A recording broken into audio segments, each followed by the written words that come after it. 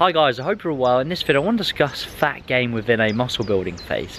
Now I want to discuss this from a couple of different angles. The first of which is just understanding that some fat gain is perfectly normal within a muscle building phase.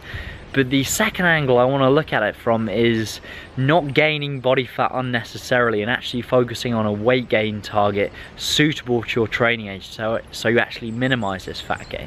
Firstly, we'll address understanding that some fat gain is normal within a muscle building phase.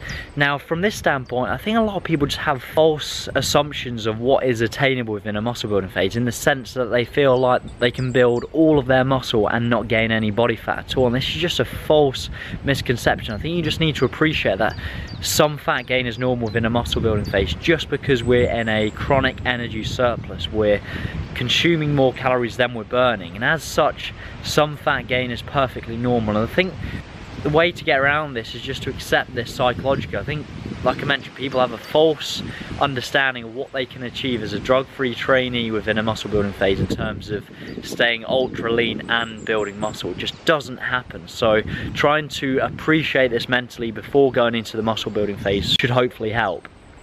Now that being said, the other angle I want to look at this from is actually to make sure you're not gaining body fat unnecessarily. On the flip side, you've got two different camps. You have people that try and stay too lean within a muscle building phase, and then other individuals that unnecessarily gain body fat within a muscle building phase. And by that I mean you want to try and focus on a weight gain target suitable for your training age. So obviously the more advanced you become, the more difficult it becomes to build muscle. As such, you should be aiming for a lower monthly weight gain target, or not even a weight gain target at all, which I'll discuss shortly if you're an advanced trainee.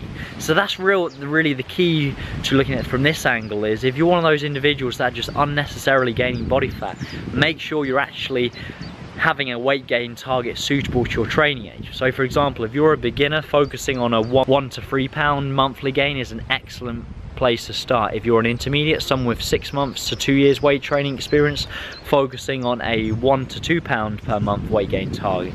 Now if you're an advanced trainee, someone with more than 2 years weight training experience, you really want to focus on gym performance, increasing strength and volume over time, eating enough to recover from them sessions so you can continue making those strength and volume gains, but you're not actively having a weight gain target. Otherwise you're going to gain a lot of unnecessary body fat. So that is really the key determining factor for minimizing fat gain within a muscle building phase, is actually focusing on a weight gain target suitable to your training age. For example, if you're an advanced trainee yet you're trying to gain muscle mass at the rate of a beginner, you're just going to gain so much body fat if you're aiming for a 1 to 3 pound per month target.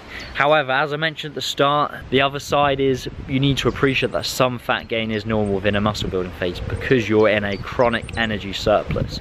So hopefully you found this useful, hopefully you enjoyed the video. If you have, like the video, subscribe to the channel if you haven't already, as we've got lots more content coming. Thank you very much.